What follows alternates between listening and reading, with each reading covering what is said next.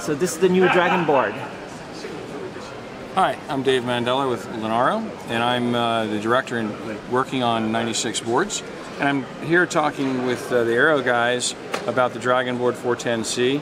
And I wanted to thank the Aero guys for being sponsors to Lenaro Connect this year, because we really appreciate the sponsorship. With that, let me turn it over to the guys from Aero.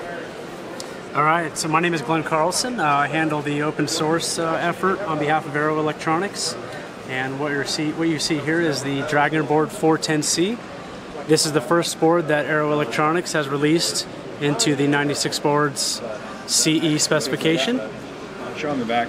So this is going to be available soon? Yeah, we expect to launch this one in mass production in late Q4 time frame. All right, so what can people do? Can they pre-order already, or? Yeah, you can go to aero.com and get your order in, Dragonboard 410C. So, and you have another one too? Yeah, in fact, my name is Brian Shea. I'm Technical Marketing Manager at Aero Electronics, and this is the second board that we are working on. This is a Freescale i.MX6 processor. It's based on that. That processor it's a dual-core Cortex-A7 at 1 gigahertz. It also has on board a Cortex-M4 coprocessor running at 266 megahertz. There's also Cortex-M4, so it's like heterogeneous a little bit? Correct, heterogeneous processing, yep. It's the CE specification 96 board, so it's got the complement of Bluetooth, Wi-Fi, USB, HDMI, and of course the low-speed and high-speed expansion connectors with MIPI DSI and MIPI CSI on there as well.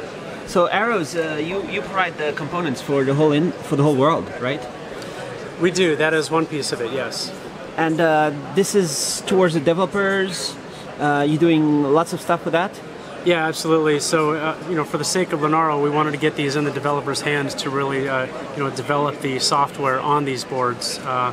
But we absolutely find, we think a lot of customers are going to be interested in these low-cost boards for their development purposes as well. Yeah, these are really neat. I'll jump in here for a minute, because one of the cool things about the Dragonboard, this future board, the first two boards that hit the market, Dragonboard was one of two, the first two, they're 64-bit machines. Right now, short of buying a very expensive development board from ARM itself, you can't really get your hands on early development silicon for 64-bit ARM. That's incredibly cool. Put it together with a low-speed I/O with GPIO, I2C, and other bits in the high-speed bus. This is just a really incredible piece of kit for doing development work. On top of that, part of the CE spec is that this power supply looks like just a normal power supply, but it's not. For folks like myself who never quite know what they're going to grab out of the toolkit to power the board up, this thing works from 6 volts to 18 volts. Just get it into the hole, and the board will power up. That's really cool. And there's enough capacity on this board that I actually use a 12-volt supply, drive 5-volt relays, and drive 12-volt motors through the board, letting the power supply on the board deal with it. So that's really incredible for developers. And I'm going to be taking a demo setup to the New York World Maker Fair this coming weekend. And I'll have that in the Qualcomm booth showing that off. So I'm really excited about what this does for makers. I'm excited what it does for developers here at Lenaro. We can finally work on these things anywhere we want to, anywhere we need to. It hooks up and we can do our jobs.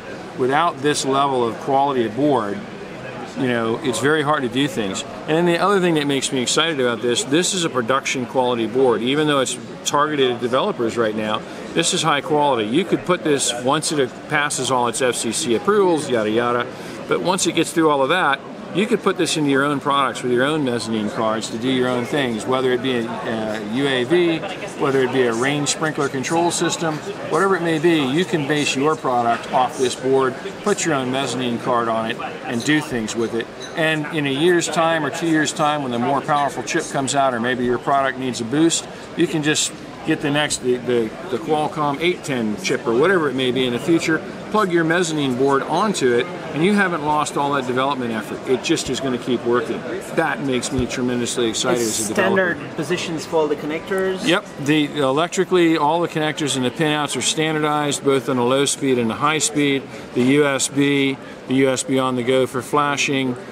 the HDMI, and everything is standard. So it'll continue to be in the same places in the future. These boards are identically sized. You can see all the critical connectors are located in exactly the same places.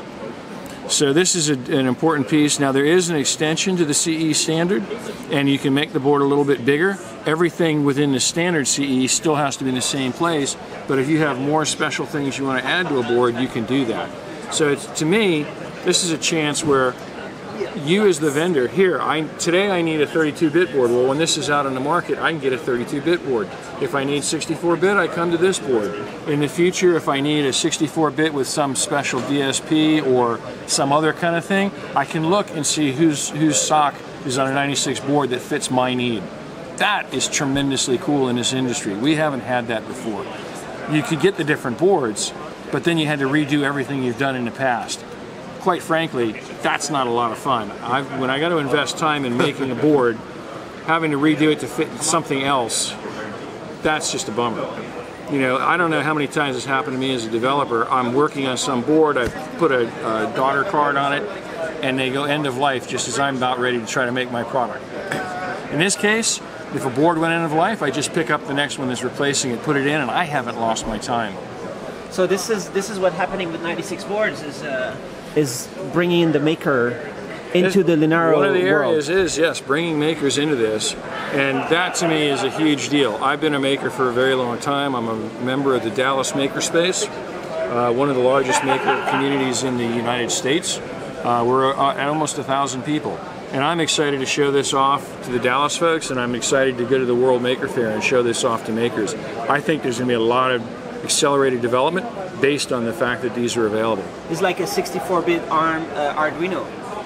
In some ways, yes. And in fact, we have a library, lib 96boards GPIO lib.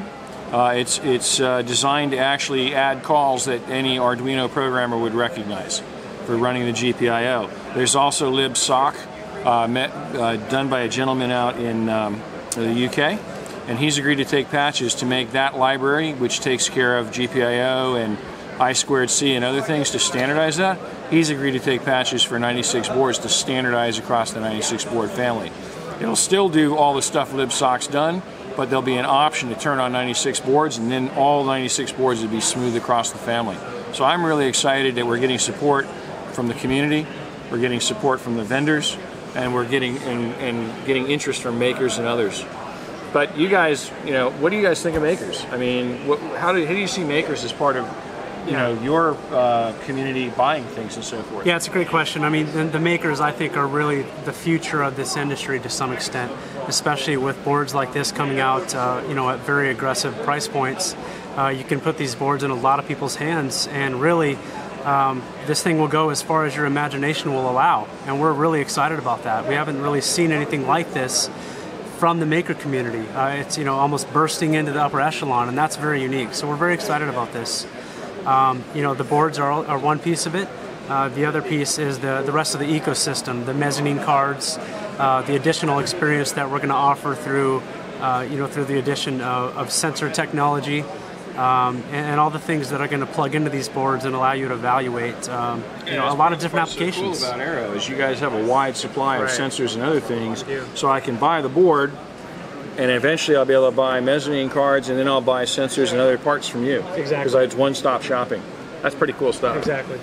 Do you think people are going to soon be bringing out robots and drones, and this is what's going to happen? It's going to be all kinds of stuff, right? Yep, it wouldn't surprise me a bit. We'll see mezzanine cards that address UAVs, that address robotics. I really believe it's all going to happen. It takes a little time. I mean, one of the key things is this board has an open source GPU. It's the first board you can get your hands on at a reasonable price that has an open source GPU. It uses Freedreno. So this board is nearly 100% open source. Not quite. It does have a locked bootloader, but it is from after the bootloader, it's all open source. That is amazingly cool for folks in the open source community and for folks doing development work with specialized things like robotics and UAVs and things like that. Very, very cool stuff. This is something that the open source world has been waiting for many years. For many, many years in the ARM space, and Open GPU That's a first. And they've always been closed, proprietary. It's a huge deal. It's not a big deal. It's huge. It's huge. I mean, you working with the Canonical, right? I used to work at Canonical. One of my bugaboos, I was the guy who headed the team that ported Ubuntu to ARM. And one of our biggest headaches was, how do we deal with the closed source GPUs? How do we get a video acceleration without having to have a million licenses signed for the end users? And it was really, really hard. How did you deal with it? We ended up in certain boards. TI, for example, made it very easy for people to use their board. Other vendors, you had to go sign individually. You could buy a board, but you still had to go execute a license to use the video acceleration. So it varied across the board. But this board, you don't got to sign anything. You don't got to do anything. It's all in open source, and you can go get the Freedrino. You can make modifications. You could use the GPU for math code processing if you want to. Now, I can't, because I don't know how to do that, but there are people who do know how to do it, and you can get that done because it is open source. So you can use this thing for lots more than just even video acceleration. How's the performance running Ubuntu? You know, it's surprisingly good. We still have some work to do getting the load to work as well as we want. There are things that still need to go up in the mainline, but we're making significant inroads to it. And once we get all the stuff in mainline, I think this thing will be really screaming. Even without everything where we want it, it's still a really powerful board. Nice. And there's going to be a good price for these boards? I think the list price on this is suggested list, $75. The Dragonboard is $75. $75. $75. For 64-bit quad-core A53. Gigabyte of RAM, 8 gigs of storage on board with GPS, Wi-Fi, and Bluetooth on board. So if you need GPS, if you need Wi-Fi, if you need Bluetooth, if you need storage, all of a sudden $75, that's a pretty inexpensive price for what you get on this. This thing is also set up, interestingly enough, it's got some switches here. And those switches enable different things, but one of the key things is it says where it boots from. So this is able to boot from internal eMMC flash, the 8 gigs, or you can put a micro SD in and boot from the micro SD, or you can switch back and forth depending on what you're doing. You could have Android AOSP on this, on internal, and you could have Ubuntu on the flash, or vice versa. So you can work in different environments simply as what you want to boot and bring it up. So it's really neat that all that. And I also hear tell, now this is a Linux thing, and I'm a heavily dedicated Linux guy. I've been in open source for very many years, but I also hear Microsoft's interested in this board, and they're going to bring out some kind of build of Windows 10 for it. So I can't tell you how that'll work, but I'm kind of excited that a company like Microsoft, who, you know, for years hasn't been in the embedded space very much, they're going to bring out a build for this. That's neat stuff. They think 96 boards is cool too. You know, hey, I'll personally not use it, but I'm glad it's available for other people. It was Microsoft keynote today. Yeah. At here at Linaro Connect. Isn't that neat? Microsoft has finally come around. All right. First they laughed at us, now they're here talking to us. And so a year later, 2 years later, how do you really think it can be giant? The 96 boards. I think 96 boards is going to be huge. I think, you know, a couple of years from now, there's already, you know, a total probably of over 9 boards in the pipeline today.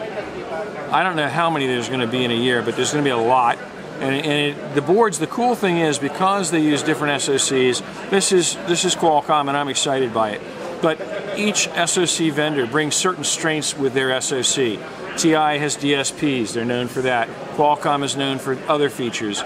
Freescale has a M4 heterogeneous. Yeah, so each vendor brings their own sauce. The cool thing is, it really caters to what ARM is known for. You can find a 96 board that's going to meet your need for your project, whether you need 64-bit, 32-bit, do you need a coprocessor, don't you need a coprocessor? All of this will be available, and then on top of that, you can take the mezzanine cards and they'll fit across the entire family. That's amazing. You know, other vendors have cards that have brought out different versions of the boards over time. They can't even use their early plugins to the later boards. This, you'll be able to take these mezzanines and keep moving them around and using them. It's exciting. It's, for me, it's something I fought for years, talked to vendors for many years, and never had much luck. Took Linaro and George, our CEO, to get the thing off the ground. But this is cool, and it's a game changer in this space. I really truly believe.